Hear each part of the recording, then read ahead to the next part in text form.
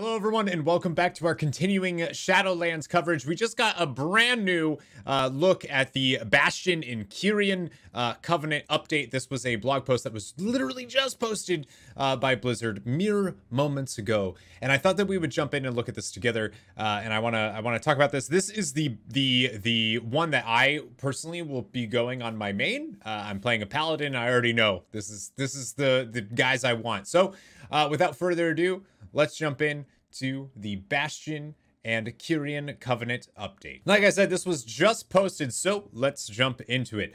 When Sylvanas Windrunner pierces the veil between life and death, you and your allies are pulled into the Maw, where the most wicked are damned to suffer for eternity. Yet Azeroth's champions are able to escape and soon make their way to the noble Kyrian in Bastion. Long has it been since a soul has been sent to their gleaming realm, and the locals are astonished by the arrival of a living mortal. However, it quickly becomes apparent that underneath Bastion's glistening veneer lies unrest.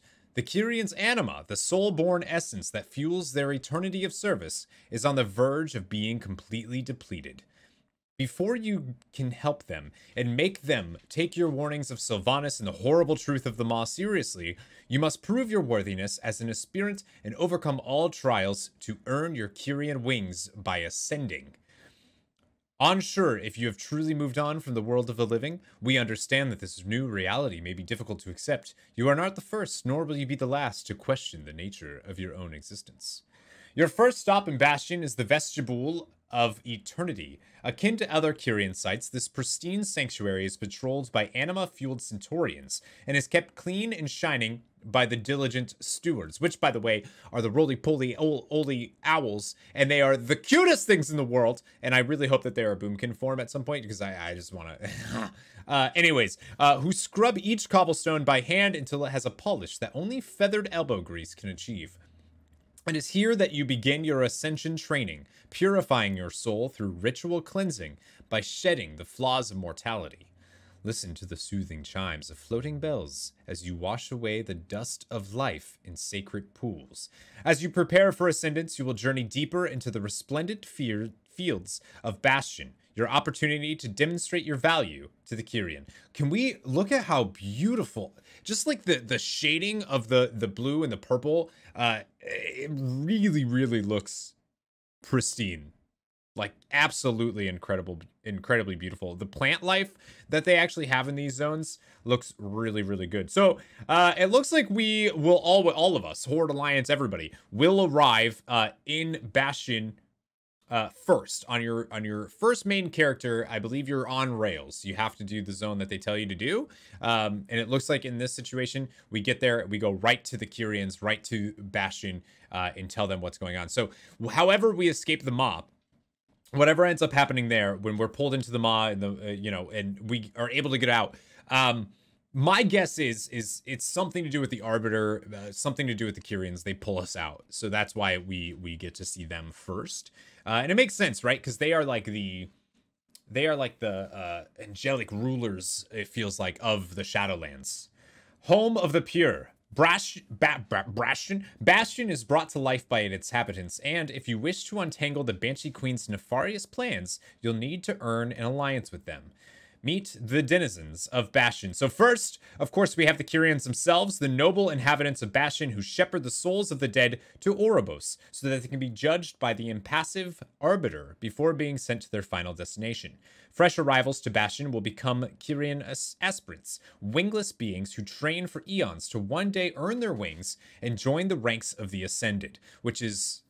our goal in Bastion is to become Ascended, apparently. I also just love the look of these guys. They're obviously super humanoid, right? So are they also... the Shadowlands have existed before Titans, right? It's interesting to me that the Kyrians look like the Titans, right? In that similar kind of bluish hue that they have. It might not be anything, maybe we'll find out, right? Stewards, born of the magic of death. Oh, look how cute they are.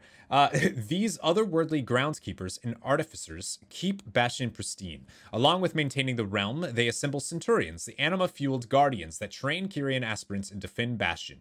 Each steward dotes on a paragon and keeps mementos of their achievements. Perhaps you will catch their eye, and they'll pledge themselves to you.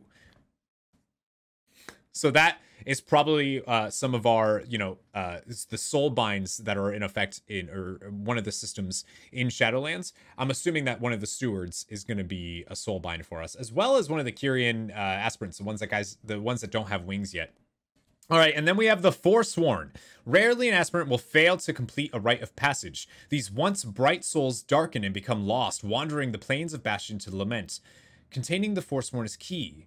But if left unchecked, doubt can spread like a disease. Look at them, man. Look at their wings. They look amazing.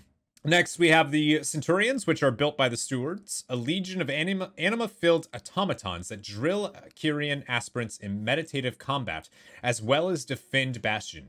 Praetors. So there's three different kinds. There's the Praetors. Their flying automatons are charged with training aspirants who show particular martial prowess.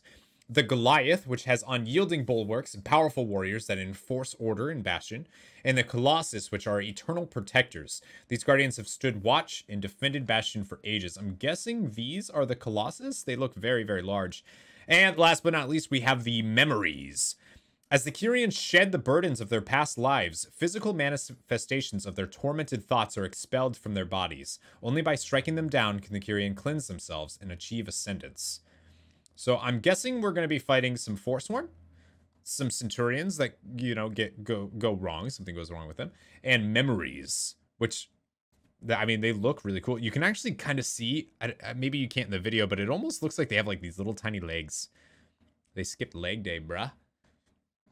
Anyways, these are but a few of the entities you'll encounter in Bastion. While adventuring, it's best to stay vigilant. You might even cross paths with Uther the Lightbringer and other long-past heroes of Azeroth who now wander the world.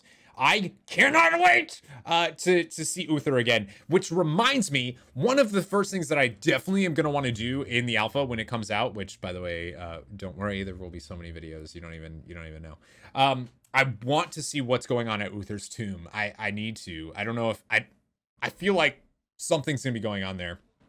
And maybe not yet. Maybe it's like a future patch. But the fact that we're going to see Uther, they're telling us we're going to see Uther, and other long-past heroes of Azeroth who now wander the world. So actually, that's a big question for you guys. I'm curious, who do you think we'll be seeing in Bastion? So we know Uther, but is there anybody else that's like a protector of the light that's passed that potentially we are going to see? I'm assuming that we'll see, Tyrian Forgering. I'm assuming we'll see him. I'm not sure. Potentially Varian would be here. I don't know if he would be considered of the light. Maybe there's another place that he would belong in. But I want to see more. Imagine an ascended Varian. What? That'd be sweet. And is Uther ascended at this point in time? All right, so let's jump into the Kyrian Covenants. When players reach maximum level and have explored the first 4 zones, they'll be able to pledge themselves to a covenant, like the Kyrian. Each covenant offers its champion's abilities, along with other powers and cosmetic rewards that can be unlocked through a covenant campaign, an epic storyline unique to the faction, and other activities over time. This alliance also gives the players access to a covenant sanctum, a city only open to players who have forged a pact with its rulers. I think that this expansion might have the most replayability for me because I want to experience all of the different covenants. It's like the class order halls in Legion, right? I wanted to experience all of the class order halls. I'm super down for this. I'm really, really excited. I actually forgot that we would have covenant sanctums, cities that are exclusive for you. So we have the big capital city of Oribus, and then we also have these smaller cities for the covenant that you and everybody that you see in the area has chosen. So that's pretty neat to me. So expect to see a lot of paladins and priests and stuff in Bastion. Power of the Kyrian. If you choose to join the Kyrian Covenant, you'll gain 2 unique abilities. One class ability you used in combat. We actually went over this in one of my other videos. that should be in a playlist at some point, and you can check it out if you haven't already. But that was the blog post where we went over all of the Covenant abilities as they stand right now. This is the same summon steward, call your steward to bring you a file of serenity. So we do have the Owl Boy. The Owl Boy will be joining us, which is awesome. A file of serenity that can be consumed to restore some of your health and remove basically anything. Your steward additionally offers access to a selection of useful amenities each once per day. We don't really know what that is yet, but they do have the blog post captured here or posted here. So I out of all of the other ones, this sounds maybe the most. All the other ones are something about movement speed or traversing or something. This feels less speedy, less traversal, and more consuming, I guess, is a way to describe that. All right. And now we get into the soul binding, which I cannot wait to see what this means and who we can soul bind with. When you join a covenant, you'll be able to undergo an ancient rite to bind your soul, excuse me, bind your soul to some of its most powerful members. By doing so, your character harnesses their power, gaining access to powerful bonuses. Over time, you can unlock new tiers of power and even switch soul binds when strategy demands it. So you will be able to switch soul binds. The way they say that, though, I am very curious about what's going to end up happening for switching covenants. Cool that you can switch soul binds super easily. You can just, I think it's built into the, there's a UI for it. I believe we've actually seen it. Kyrian Covenant spoils. For your contributions to the Kyrian Covenant's cause, you'll be rewarded with several cosmetic rewards, including a mount, a pet, Kyrian forged armor, and back attachments that rival the beauty of Kyrian wings. So we don't get ascended. Don especially crafted armor forged in the heart of Bastion. So right here, we end up having the leather set. This in the middle here is, of course, the plate set. And right here, we end up having the cloth set. So no mail yet, as far as we've seen. What do I think about these so far? So I really like the plate, and I actually really like the cloth. Although I think the cloth is maybe a little too reminiscent of the Eternal Travelers, something that you can already get from the quest if you pre-ordered Shadowlands. And I gotta be honest, I'm not the biggest fan of the leather one. Although the shoulders kind of remind me, there's another tier set that has those, and they have like these little wisps that come out of here. So maybe in game with the effects of the armor, maybe it'll be a little nicer. The helmet though, it feels very, very weird to me. If I was playing a rogue or something, I'd, you know, but I don't know if you can tell, but there's like these like almost kind of reminds me of like Atlantean armor, right? With like these like gills, or not gills, fins sticking out over here, and claws on the boots. Of course, we don't know what the boots are for this because they used a troll. Disgusting, by the way. But they used a troll, so we don't really know what those boots look like. The cloth set does look good. It just looks very priesty.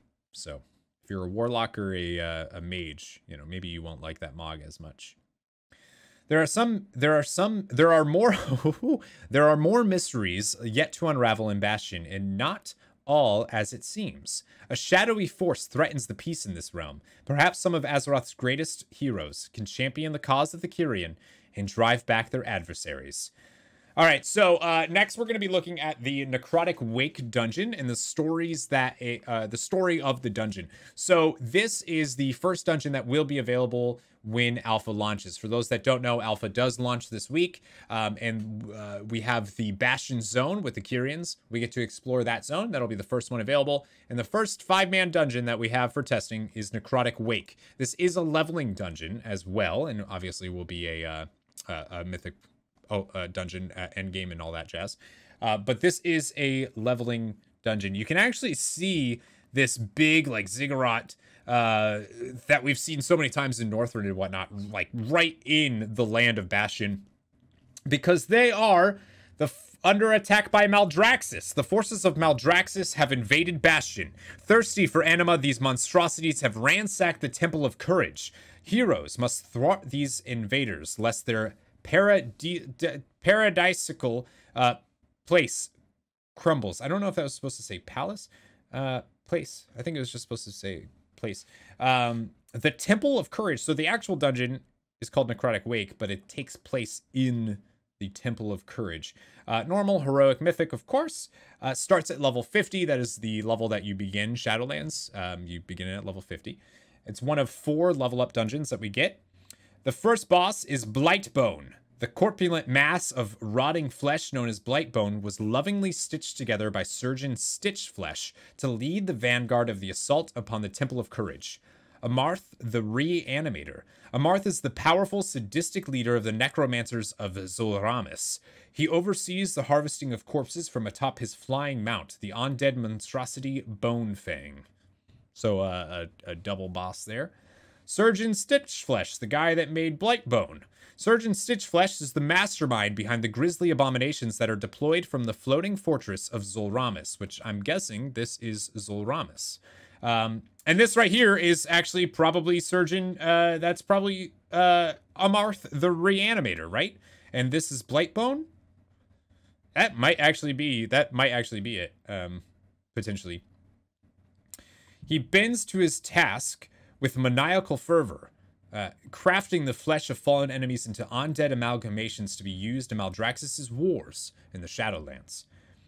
Nalthor the Rhymebender. As a commander of the House of Rituals, the conniving Nalthor the Rhymebender leads the attacks upon the unwitting Kyrian forces. So this is the final boss, a commander of the House of Rituals. So Maldraxxus is attacking Bastion, but I believe... So commander of the House of Rituals. So Nalthor is part of Maldraxxus. Now, what I think is super interesting about the story that we're going to see is we start in Bastion. The first dungeon that we even do of them, they're getting attacked by the forces of Maldraxxus. For those that don't know, the Necrolords, their zone, where they're from, is Maldraxxus. They are necrotic soldiers who wage war throughout the cosmos. In the Skull and Bone laboratories of Maldraxxus, strength is rewarded and weakness cast aside. Necromancers experiment on the souls of the ambitious and contentious, reforming only the greatest into undead soldiers who protect the Shadowlands. Those who are determined to rise to power, the less promising, become fuel for Maldraxxus' malign weapons. So I'm guessing that potentially the guys that attack Bastion aren't the same. They're not the Necrolords, the Covenant that we team up with in Maldraxxus. I'm assuming that maybe, you know, maybe we'll see the story of Maldraxxus. They're having a war in and of themselves, right? A civil war of some kind. It is strange to me that they do end up attacking Bastion, right? I feel like it's got to be someone different. Or maybe that's the story, is you have to pick a side in the war. That'd be kind of fun. So this is on the actual website. This has been here for a while. So if you wanted to look at the Kyrian guys, you can. But we kind of already saw a little bit more of that. So I thought I would just go ahead and show this screenshot and how beautiful this place actually looks. I cannot wait to explore this, hopefully tomorrow or the next day, which again, I will be doing the videos for that. So, all right, so that is an overlook at what we have coming up in Bastion. It's actually super cool of Blizzard to post this for us, because now we know what to expect as soon as the alpha launches. People are going to be exploring Bastion. They're going to be doing this dungeon. I'm going to be tanking this dungeon. I'm very, very curious to see not so much the story of Bastion, because we'll get that over time, and you know, that's something to savor when the game actually comes out, but just exploring it and seeing the denizens of it, what type of things we'll be fighting, and how are we fighting them, and you know, how do these boss fights end up working? Do we get anything that's like super unique in these? Anytime they do a new dungeon, I'm always excited to see what it looks like. So thank you guys so much for watching the overlook of the overview of Bastion and the Kyrian Covenant that Blizzard just posted. Hope you guys enjoyed that. I know there's a lot of videos coming out right now, but that's the way the cookie crumbles when it's alpha season. Thank you guys so much for watching. Remember, never give up, never surrender. I will be streaming all of my exploration of Bastion over on twitch.tv/Missildine online. So I hope to see you guys there. Thank you for watching. Never give up, never surrender. I'll see you in Shadowlands.